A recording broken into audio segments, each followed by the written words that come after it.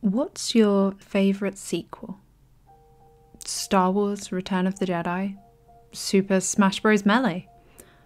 Or Alice in Wonderland Through the Looking Glass? And why is it your favourite? Did it have a different villain? Protagonist? Was there character growth or world development? Or did something shock you to your core? Did one of your favourite characters die? What did it accomplish in your mind that the original never did? According to Writer's Digest, there are 7 rules for writing a strong sequel. Don't just pick up where the last story left off. Give the reader something new, make the stakes different, play with expectation, include at least one new great character, don't be afraid to let beloved characters go, and identify what made the first special, then offer more. The first sequel I ever truly loved, that ever truly dragged me into a world and left me a fan forever, was Pokémon Silver, the video game. I've been thinking about sequels a lot recently. The original Pokémon Adventures took me completely by surprise in its willingness to be everything I'd ever wanted from a Pokémon series. It was violent, action-packed, but most importantly grounded in real-world problems that wouldn't start to be taken seriously until over a decade after its initial release. It was ahead of its time in the message it was trying to convey. But it was also part of something bigger, a growing franchise that would become, as of the time of writing, the highest grossing media franchise in the world. I'm not joking, check the wiki page. With a total revenue of an estimated $100 billion, it towers over the Disney Princess franchise, Mickey and Friends, Star Wars, Harry Potter, everything. And even as I'm writing this, I'm still not sure how I feel about its first sequel, Gold and Silver. What's up, beautiful people? This is Strawberry Tofu, and welcome to part 2 of our Pokemon Adventures retrospectives. In the last video I asked for feedback, and the main comment that I got was not to be scared of spoilers and to go way deeper into the story. So strap in and let's get ready to go explore the Johto region. It's time to get really personal. But before we get stuck into the nitty-gritty of the video, please make sure that you hit the thumbs up button if you liked the video. By doing that, you let the YouTube algorithm know that you want this video to be suggested to others, and that's just one tiny little thing that you can do that is a really huge help for me. But let's get to it. I'm sure when Hidenori Kusaka signed on to be the writer of this project in the mid-90s, he had no idea the amount of sequels he would need to write, nor the pressure that would come with them. An expectation from fans to continuously be as thrilling, innovative, and motivated as when he was fresh on the scene. And I'm more than sure that when Mato came on as the artist in our beloved series, they didn't expect their body to give out on them halfway through the first sequel, leaving her successor at the mercy of her own fans. The sequel, any sequel, is cursed from the start.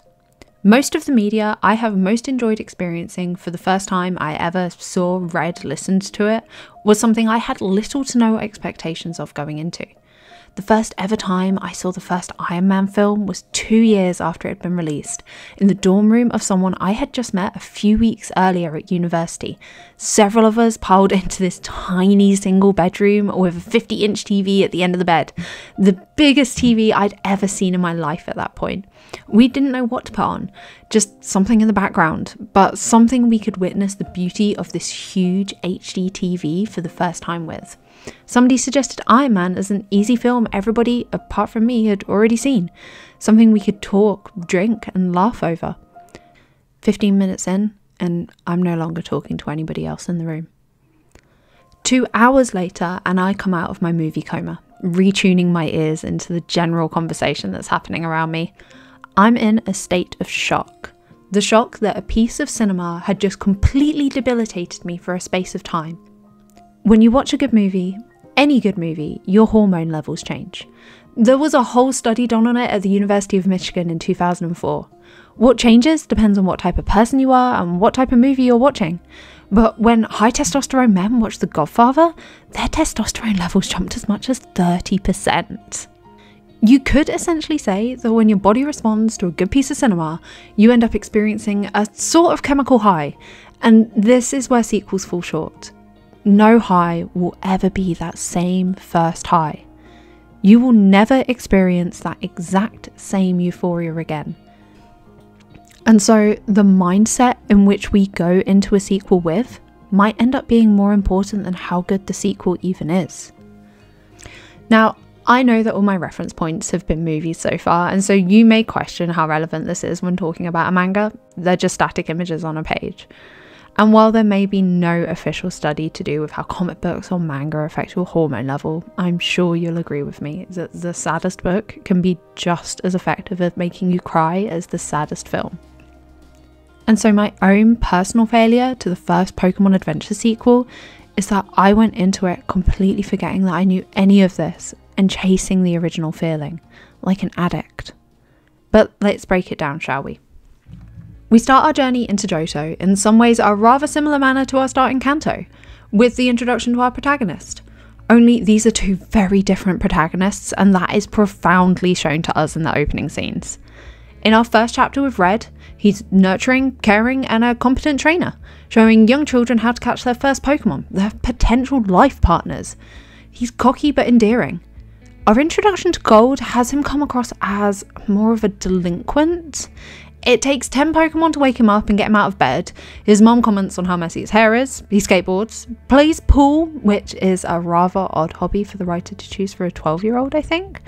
And our first interaction with anybody other than his mum is also a child, but he yells and accuses them of doing something that they didn't do.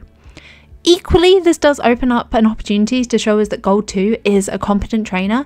He does help Joey the kid get his bag of Pokeballs back from the Murkrow that stole them, but the personalities have already been established as contrasting.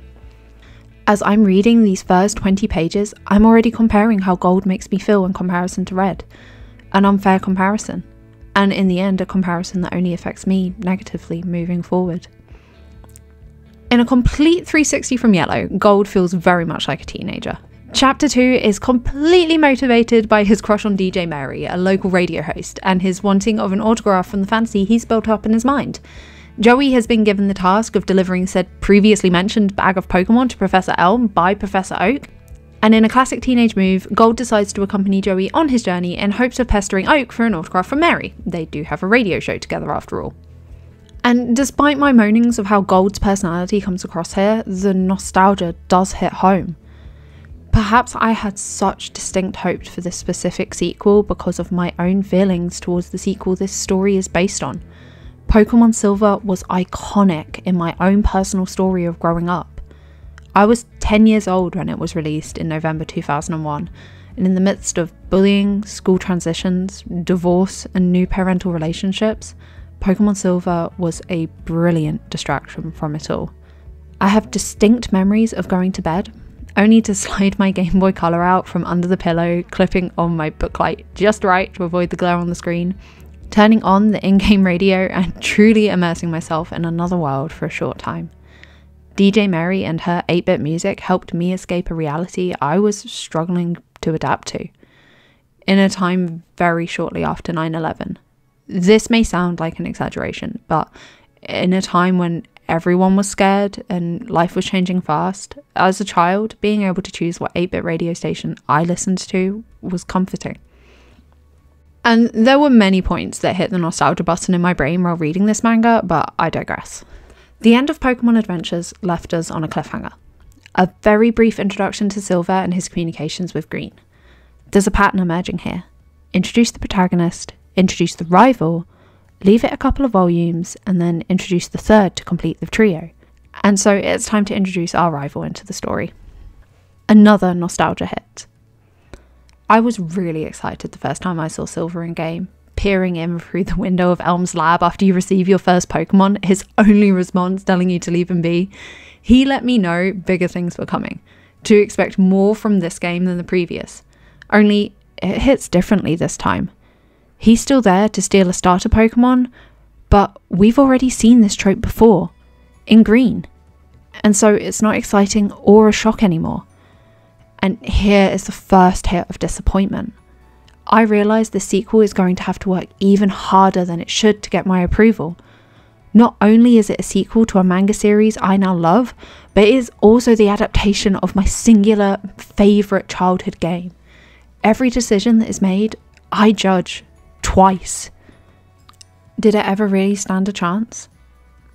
Gold has his first encounter with Silver once he and Joey reach Elm's lab. They're hurrying there because while they were on their way over, somebody stole Gold's bag of Pokemon. An unusual choice to bring all yours and your mum's house Pokemon with you on your journey. Somebody has mistaken Gold's house Pokemon for Joey's Professor Pokemon. Their guess at a certain someone's next destination when they realise they've stolen the wrong Pokemon? Elm's lab. When they arrive, Gold declares they should enter around the back, to act like the thief in order to catch them. I was reluctant in my use of the word delinquent to describe Gold previously, but the more I think about it, the more apt it is. And while we're judging him for being able to think like a thief, it works. He catches Silver right in the act. Only Silver didn't steal his Pokemon. And while Gold is busy throwing accusations at Silver for something he admittedly didn't do, despite having a stolen Pokemon in his pocket, he uses said stolen Totodile to defeat Gold, who, despite having the best interests, picks up a Cyndaquil that was angry his friend was stolen, and, well, fighting water with fire was never going to end well. Team Rocket make a timely appearance to knock Gold out with a swift thunderbolt, and Silver disappears, leaving just his glove and the burnt lawn of Professor Elm's lab after their battle in his wake. Pushing the delinquent description even more, Gold is woken by the police charging him with the destruction of property. He did burn the lawn after all. Luckily, Joey's got his back, and while Gold is still taken to the station for information, it's to draw up a picture of Silver for stealing Totodile rather than for Gold's arrest. But to leave everything to the police would be no fun, right? Besides, Gold's now holding a grudge and has a score to settle. So he gives a false description and charges out with Cyndaquil in tow to help their little fire reptiles free his stolen friend and to find his own stolen Pokemon. Professor Oak very quickly tracks Gold down on a tip from the police. It turns out someone's stolen a Pokedex too, and Oak needs to confirm whether Silver had one when he was battling Gold. He also happens to have possession of Gold's bag with his house Pokemon in while he's there, which is convenient. Next on the list, we need to get Gold a Pokedex, but for the first time, Oak doesn't like what he sees in our protagonist off the bat. Turns out, having a reputation for being a delinquent isn't paying off. His reputation and soul hurt, Gold goes off to do some serious training. He wants to prove himself. He knows he can be better than the sum of his actions so far, but in true Gold style, he doesn't think, and he ends up endangering both his and his Pokemon's lives. Maybe there is something good about Gold's personality, an ability to grow on a personal level, to be able to reflect inwardly and go, I'm not happy with this, and change. If the first Pokemon Adventures is teaching us to respect our environment and the creatures of our planet more, maybe Gold and Silver is teaching us to reflect and improve. That nobody's perfect, and that's okay. Look inwards, improve to your own standards, and try again. Even though Oak ends up saving our protagonist from the results of his own actions, in the end, he put his Pokemon first. He saved them before he saved himself. In the manga, he calls them partners, and that's what persuades Oak to give Gold a Pokedex, but I feel there's more of an argument for him seeing them as more worthy than himself, for placing the importance of their lives before his own. Despite all of his pretty selfish behaviour so far, when it was important, he was selfless, and that has its own merit. And that is the basic setup to our story for the first 2 volumes. As Gold learns more about Silver, so do we. He encounters other trainers and gym leaders along the way, but every time we meet Silver there's a pattern. They battle, something goes wrong, and when it matters they both put themselves and their egos aside to work for other people and other Pokemon. And then inevitably Silver slips away. Selflessness. It's becoming a common theme. There's brief moments of nostalgia in these chapters through the Bellsprout Tower, Slowpoke Tales, Team Rocket and Apricorn Balls, but I'm starting to think maybe this delinquent isn't so bad after all. And then something unexpected happens. Gold is trusted with something precious, an egg. Despite all of his best efforts, Professor Elm can't hatch it because he's stuck in hospital after Silver's attack, and an egg needs to be around active Pokemon to hatch. Maybe the attributes that make Gold special are starting to shine through. I want to make a specific point of talking about an instance that happens at the beginning of chapter 99 though. We get our first look at the repercussions of the first series. Bill is trying to convince the board of directors for the Pokemon League that they need better qualifiers for gym leaders. I mean, who can blame him? Nearly half of the Kanto League was working for Team Rocket. And the response he gets truly resonates within me. The board claims that nothing should be done because nothing can be proved.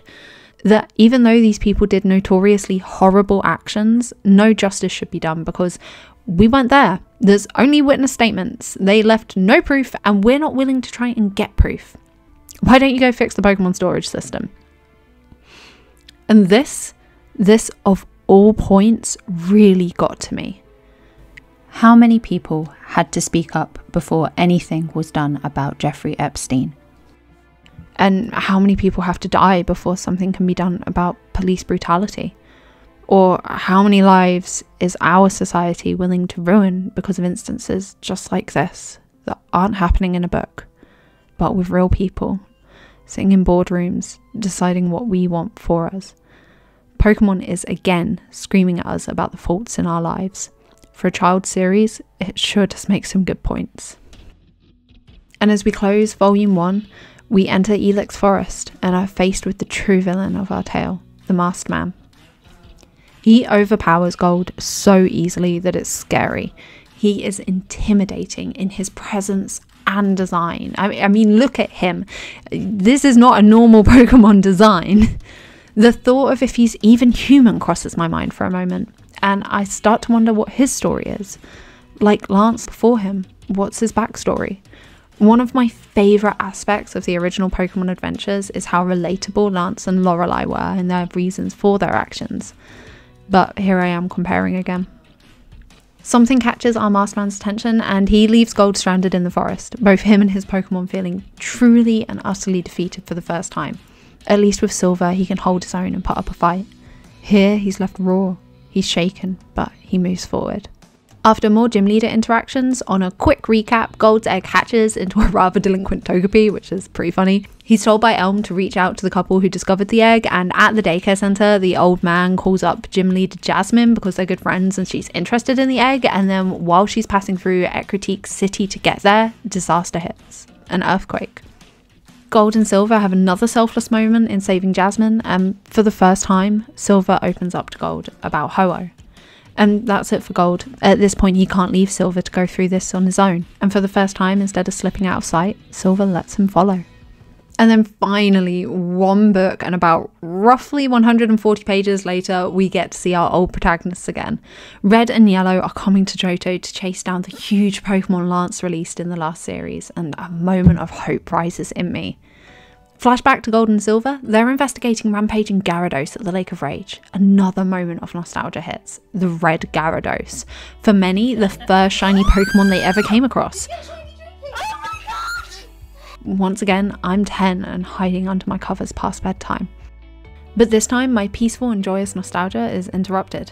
The Masked Man appears, and the ensuing fight is more bonding than fighting. Silver is an escapee of the Masked Man, another child taken from their home, just like Green. The fight is now personal, but the Masked Man is not to be taken lightly. Gold and Silver are defeated and left to drown in the centre of the Lake of Rage, and we don't see them again for another 2 volumes. We've just been left with a lot of information from the last quarter of our second volume in Gold and Silver. Similar to the original series, we're about to hit a divergence, but I can't be sure if this divergence is on purpose. This is a point to reflect. The first 2 volumes of Gold and Silver have a surrealness about them. They are so familiar, and yet something is missing. The art. The art is lacking in comparison to our first series, and in a manga, visuals are key. They're used to literally drag our brains into this world laid out before us, and so if the art is lacking, it's hard to get us involved.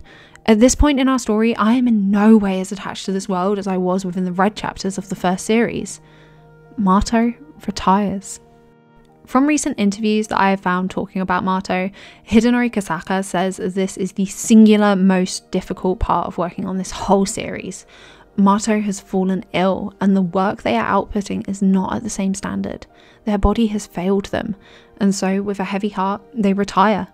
And the Pokemon Company hires someone who casually admits they don't know anything about Pokemon. There is an uproar in the community. Our new artist isn't accepted, and they fall into depression. They keep working, but Mato's fans do not make this transition easy. And so our third volume is the start of a new era, a new artist. And I can't figure out if the choice to spend the next nearly 2 volumes focused on a new character was a choice that was always going to be made from the start. After all, something similar did happen with Yellow. Or if this choice is to get the readers adjusted to a new art style before reintroducing characters they already know and love, drawn in a different way. You'll have to let me know if my gender has dictated a bias in this, but from volume 3 and the introduction of Crystal onwards, my excitement is renewed. The series feels like it has energy again. New life has been brought into it, in the fictional and the real world. And despite my feeling of betrayal towards the Pokemon Company for hiring a non-Pokemon fan, I feel refreshed. It's time to complete our trio. Crystal, or Chris, is introduced when Oak puts out an ad for a talented trainer to take his final Pokedex. He's told to meet said trainer at school, but he arrives to find a herd, is that even the right word, of Slugma attacking. Claiming to everyone that as soon as he's here, I'm sure he'll jump in to help. Chris promptly whips off her apron, presenting biker shorts underneath what was an assumed skirt, and continues to save the day. Oak promises to fix up the school in return for a completed Pokedex, and she's on her way. Although in the rush, Oak accidentally forgets to introduce Elm and the Chikorita she's meant to be taking with her, and the Chikorita rushes on after her. From here, she accepts Chikorita into the team, and she goes off capturing every Pokemon she comes across and helping whoever she runs into along the way, including Bill and Lieutenant Surge, until she comes across Suicune, our first introduction to the legendary dogs. The rest of Volume 3 is more Suicune's story than it is anybody else's. Suicune's on the hunt to find a suitable partner, for what means we don't know yet, but we follow the majestic ice dog as he battles every gym leader to test them. Chris meets Eswine, I think I'm pronouncing that right, as Suicune tracker, and together they follow Suicune. Chris is enamoured by Suicune's grace and majesty. She's never met another Pokemon like it. And we finish Volume 3 just outside the burnt tower where the legendary dogs were made. Nostalgia hits again. This time, an empathy for Crystal's and Eswine's frustrations at trying to track Suicune. In the games, once you meet a legendary dog, you can track its movements on your map, only it's not as easy as it sounds. If you have to fly to where Suicune is, he'll have moved by the time you get there, and if you're in the next town and need to walk to the route, he'll have moved when the page loads. Suicune, Entei, and Raikou are quick and frustrating to catch. And seeing our heroine and her friend struggle to find Suicune using the same methods is frustrating to read, but also relieving. As a kid, I always wondered if I was doing something wrong. I blamed myself for not being able to catch Suicune, and finally, nearly 20 years later, I can be reassured that I was doing the right thing. It was always designed to feel like a wild goose chase. That is the second time I've thought about this phrase while writing this, and I start to realise that it sums up everything I disliked about the sequel. It was frustrating to read. Every plot point was a wild goose chase to get to, and the outcome wasn't satisfying enough to justify the means. I'm glad I can finally put into words what I've been feeling this whole time. Despite what I just said, Volume 4 has one of my favourite parts of the whole series in it. Halfway through the series, on a serious attempt, Chris fails to catch Suicune. And this is the first time after declaring herself the capturer that she's failed to fully capture a Pokemon. It breaks her. Full-on shoujo anime, Ghibli film tears breaks her. But it's not the actual breaking and the tears that are satisfying, it's knowing that this female, who has been looked down on for being the gender she was born, is about to test herself. We're about to see what Crystal is truly made of, and that's exciting. When I was a kid in the 90s, I wasn't allowed to play with boys' toys. I was actively made to feel bad for liking Biker Mice from Mars, X-Men, and Power Rangers. I was encouraged to play with Barbie and to think I wouldn't ever be able to defend myself, and that while it was important to be intelligent, at the end of the day, my role was to bring my mother a grandchild. I have an incredibly vivid memory of being at a friend's house after school one day. We were outside and she was trying to teach me how to skateboard. And while I was bad at it, it was fun. When my mother came to collect me though, she was horrified that we were being allowed to play outside, literally at the front of the house, without a parent watching. She screamed at my poor friend's mother in her own front yard before taking me home and saying I wasn't allowed to play there again. And the friend whose mother had been yelled at from that day on took the piss of the fact I was bubble wrapped. I didn't take offense at this. I fully knew it was true. I laughed at it and I hated it. The boys' clothes argument was a constant argument for a period of time in my house growing up.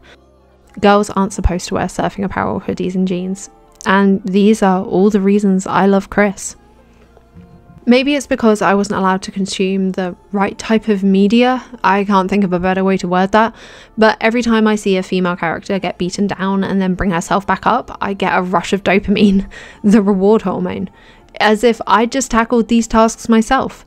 Because getting to vicariously experience what I wasn't allowed to as a child is rewarding. And maybe Crystal's character arc is so much more rewarding because it's initiated by her own mother. The motivating mother I never had. Crystal's mother sees her weeping and screams at her that she's a pro, she's better than this, and she can do it. To get up off her ass and get back to basics. To go train where and how the real trainer in Chris was born. I'm shocked, especially considering the very young Harajuku style that Chris's mum has. I haven't seen a parent act this encouragingly towards a child in a long while. It's refreshing. And with it, I feel refreshed as the reader. And then finally, series meets series. Protagonist meets protagonist. Yellow meets Crystal. Like, Chris is wary of Yellow, but ends up jumping on a boat with him anyway because they're heading in the same direction. But more important than that, Lieutenant Surge has finally found a hint as to where Gold and Silver are. And I feel like everything's coming together. Like, we're about to get this show on the road. And as Entei looms over our two male protagonists, I find myself wondering, when will we learn about the Masked Man? His life, his motivations, his grief. I love a good villain, and I am so desperate for him to be one. Looking back, I think one of Gold and Silver's most unfortunate flaws is simply too many protagonists. We start Volume 5 following DJ, Mary and Whitney to see the Ice-type gym leader Price, and it feels disjointed. I am now away from every character I really know anything about. It's almost like there is too much character development spread too thinly. Spending so much time with all of these other gym leaders means I'm not spending any time with any of our main cast. I didn't like the discombobulating feeling of switching from red to yellow in the first series, but in the end, this one character switch paid off. In Gold and Silver, I at most spend maybe a third of the volume with any one character, and this bobbing and diving leaves me feeling seasick. From what I've heard and personally read, in the early days of Pokemon, the Johto region has some of the most intense and diverse lore around. Even in the game, you complete your Johto journey and then you head back to Kanto to do it all over again. It was, at the time, the perfect sequel, expanding on what was great about the first. But it seems that if you try to fit all that knowledge into 7 volumes, each with roughly 200 pages of manga, something gets lost. In all that flitting about, you lose the story. Embarking on a journey through the eyes of 2 regions worth of protagonists and gym leaders has left me feeling lost. The only important thing that comes out of our time with DJ, Mary and Whitney is the last line Price says, that Suicune won't come to challenge him with good reason. And my brain goes, huh, why is that? What history does he have with Suicune? Kasaka has let me know that something's afoot, but was this one line worth being torn away from our main group for? We're plunged back into Gold and Silver's story, and that is honestly the best word I can think to describe it. Lieutenant Surge finds our boys, and then before you know it, we're faced with Lugia lifting up the whole SS Aqua and the boat that Crystal and Yellow are aboard. But something feels off. We've been building to this moment, facing Lugia again, but I don't feel invested.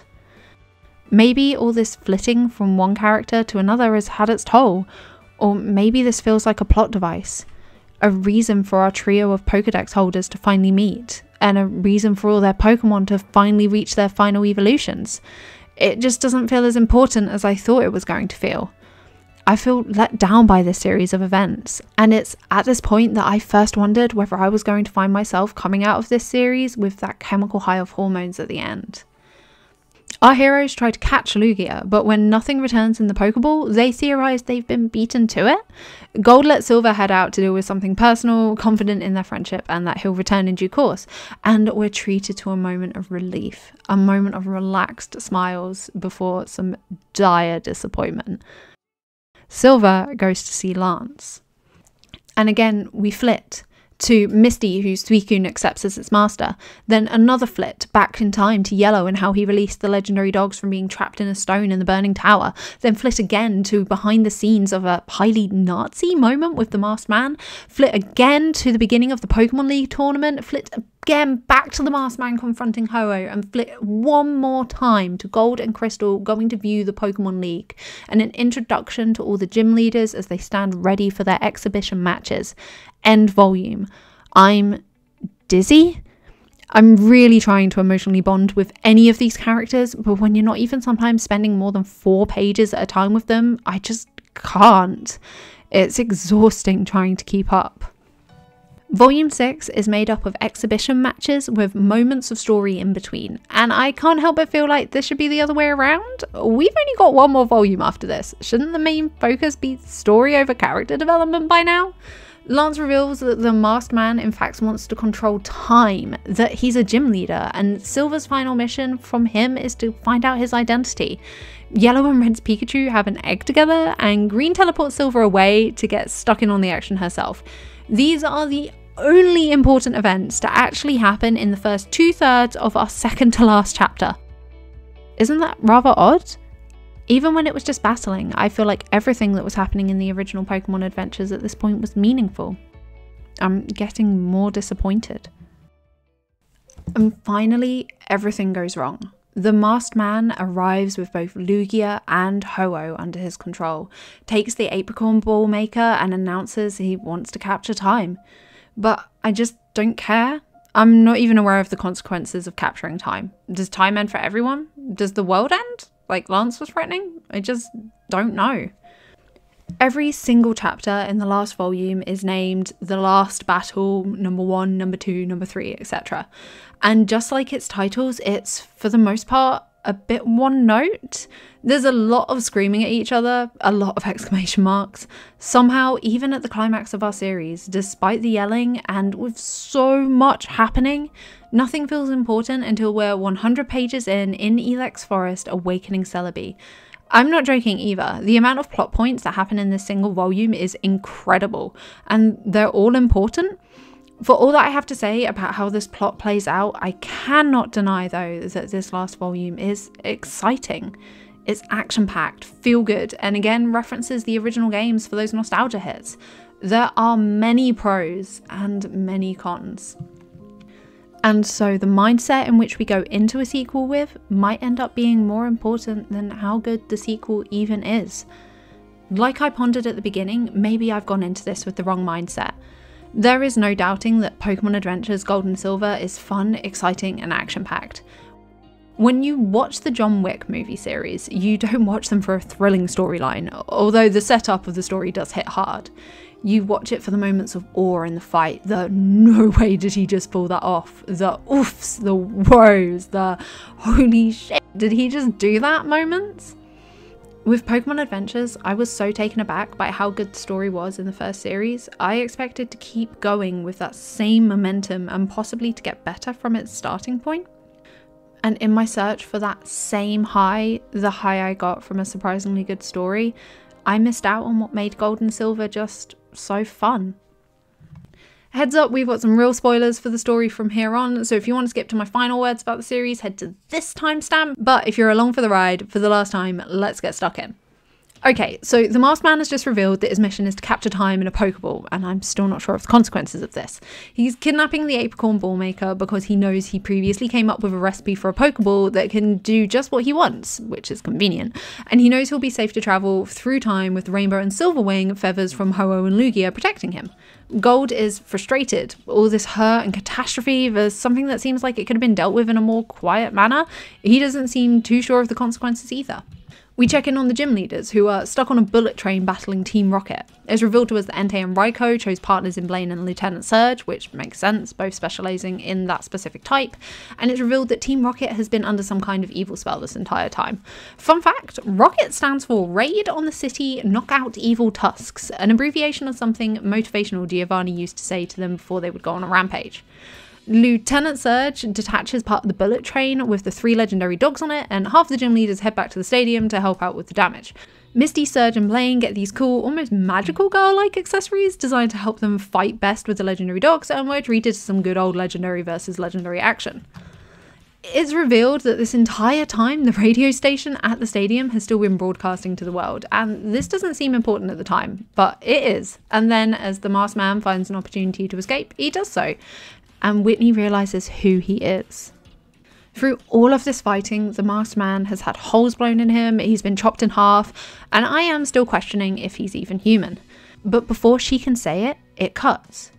And we hear the masked man talking to himself about what all of this is even about. La Prusse and La Prie.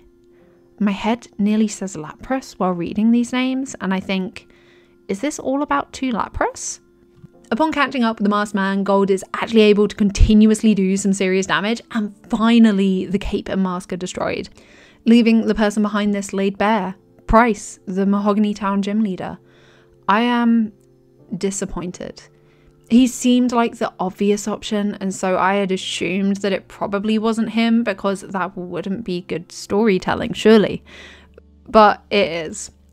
This little old man sitting in a chair with his pillar swine using a body made of ice to become so threatening, only he doesn't feel so threatening anymore. We check in on Green, who's in Elex Forest, and despite the disappointment from Price, I'm treated to another wave of nostalgia. In the video game, Karen and Will are in the Elite Four, but in this retelling, they've been working for Price since they were children. I make the assumption that they were taken from their homes too. They're after the other Silver and Rainbow wings they know Green has in her possession, but they're wrong, and they've actually been under our noses this entire time. An even quicker check-in on Yellow, who's being ambushed by Team Rocket members, still under the spell in hopes of acquiring the feathers on his hat. Our Pikachu parents and Egg tie balloons to themselves and float away to save their family, and more nostalgia hits. And then Green is faced with her worst fear, Ho-Oh. And all of the memories of being taken and surviving through everything with Silver by her side are there in her mind, as if they're happening right at this very moment. When she snaps out of it, Silver is hanging from a tree and more memories come flooding back. She snaps. And as Ho-Oh flies straight over her, the fear is drowned out by anger and rage. Empowered, she gets to reveal what she's been doing this whole time. Articuno, Zapdos and Moltres are released from their Pokeballs, and again it's time for some intense legendary versus legendary battles. Red stops by just in time to save the rest of the bullet train from certain death before heading off with Blue to the fight at Elex Forest, briefly bumping into Koga and Bruno, who explain that anyone who captures Celebi can time travel while they're on their way. And then they're there, dumbstruck and in awe of the fight between all of these flying legendaries going on above their heads. In true protagonist style, they jump on the two unpiloted birds and the fight is on once again. And all of this before Price even gets there. Still with Price, Gold saves the Pikachu family from his grasp and then is delivered a letter from Oak. As Price disappears, with just over a third of our final volume left, it's time to build some hype. Oak reveals that every person who he's entrusted with a Pokédex so far has something that makes them special. The fighter, the trainer, the healer, the catcher, the evolver, the exchanger. But he leaves Gold out. And in the presence of this rush of extreme emotion, the Pikachu egg hatches. Gold isn't talentless at all. He is the hatcher. Just through the energy he emits, he gives them the energy of life. Powered by Gold's energy and the electrical power of all the legendary Pokemon around the area, the freshly hatched Pichu is able to open up a vortex in the sky and take Gold through it on their mission to find Price. Back at the stadium, Misty is too injured to continue to be Suicune's trainer, and the legendary dog accepts Chris as its new partner before charging out to Elex Forest. And while we're here, faxes have been coming through to the radio station. Messages of support from people around the Pokemon world, wishing they could send their Pokemon to help. And with that, Bill realizes what's been wrong with the storage system all along. He's able to fix the system and send out a message to trainers around the world asking for their Pokemon in a time of need. Pokemon from all over burst from the Pokemon Center in Azalea Town, bringing their passion and the love from their trainers with them, and they literally melt the evil from Lugia and Ho-Oh's hearts. Another nostalgia hit, although this time from a different monster show. I've always loved the first Digimon movie. I can't count how many times I've watched it, but at that moment at the end of the second part, when Izzy sends all the love, support and power through email into the digital world and it saves our heroes, every damn time while watching I have a realization. I'm not breathing. And with the first breath, my heart relaxes and I get that rush of endorphins halfway through the film. When I realise what's happening in Pokemon Adventures, my heart soars. This individual moment brings me so much joy and warmth. I smile. With the legendary duo back in the world, our team can focus on finding Pryce, and as all our Pokedex holders corner him for one final fight, Crystal realises something's missing. Gold. Celebi appears and Pryce creeps into what can only be described as a time portal, and then Silver spots him. Gold is trapped, in the same way the legendary dogs were. Yellow is forced to remove her hat in front of Red for the first time and reveal her gender. It's a sweet moment, but there are more important things afoot. They use the feathers to free Gold before Silver and Crystal join him on the back of the legendary dogs on a literal journey through time. All of the events that have happened before passing before them, and then finally we catch up to Pryce in the past as he witnesses the death of his two Lapras. He's left heartbroken while holding their freshly hatched baby in his arms. All this because after all these years, he couldn't move on from the grief of losing two friends he loved. Grief will do funny things to you. A final moment of selflessness. Gold shoves Silver and Crystal out of the void so him and Pryce can go down together. A final Raikou-charged Pichu attack, and our hero and villain fall into the void of time, listening to a song Pryce's friends wrote for him to cheer him up after the death of his Lapras. Our cast fear they have lost Gold, but a Pokemon protagonist can't die, and he's on top of Celebi's shrine, being a cocky little git once more. We sum up our stories in the same way we did in the original Pokemon Adventures. Little snippets telling us what's to become of everyone and where they're going now. It ends, or at least I thought it was. Oak asks what time it is, declares he's running late, welcomes us to the wonderful world of Pokemon, and then asks for our name. And in a moment of brilliance, we come full circle. Oak hands us a Pokedex, and all of a sudden we're 10 again, hiding under our covers with a booklight, being comforted by the idea that we get to choose what 8-bit radio station we listen to. According to Writer's Digest, there are 7 rules for writing a strong sequel.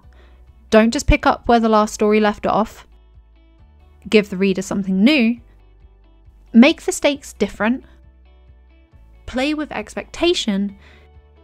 Include at least one new great character. Don't be afraid to let beloved characters go. And identify what made the first special, then offer more. Kind of. And honestly and unfortunately, that pretty perfectly sums up how I feel about reading the first sequel to Pokemon Adventures. Did I enjoy it? Kind of. It was fun, action-packed, fast-paced, had exciting characters, fun plot points, and many nostalgia hits. But the villain didn't feel as important as Lance or Giovanni. What he was trying to accomplish didn't feel very end of the world. In fact, if you check the Bulbapedia page, it claims he was never trying to capture time, just a Pokemon that would enable him to travel through it. And I just can't help but feel that if his only intentions were to save these two Lapras and reunite them with their child, then all of this was avoidable. I don't understand why Pryce had to get Team Rocket involved in the first place. It appears their only real use was to distract our gym leaders on a train and to create an earthquake to summon Ho-Oh. They weren't really needed.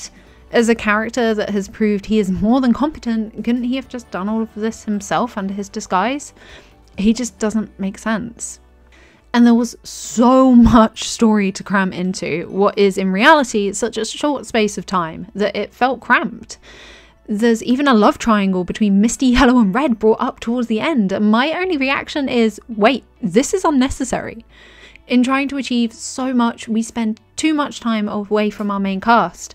There's also too many times for my own personal comfort that something so conveniently happens that it just doesn't feel real. It's not as grounded as the original.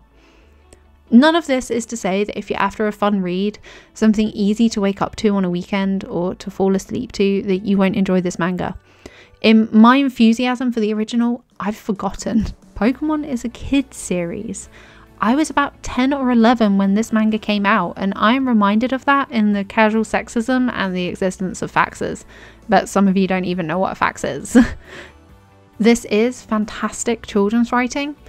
I just felt misled by the gravitas of the first series and my love of the video game's first sequel.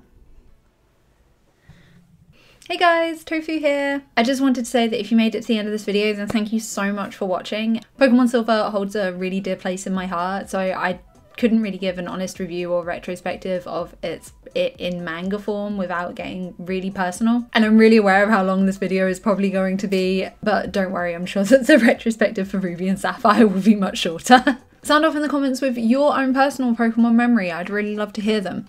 And obviously, again, this is a new series, so if you've got any feedback, I'd also love to hear that. But in the meantime, I hope that everybody's staying happy and healthy. Please remember to hit the like and subscribe buttons, and I'll see you in the next one. Take care, everyone! As per usual, I just want to give a really big shout out to my patrons. Your guys' support means the world to me, and I really appreciate you being there and deciding to support me in the future. If anybody's interested in becoming a patron, link will be in the description down below. You get early access to videos. But yeah, thank you so much guys. Again, I really appreciate it.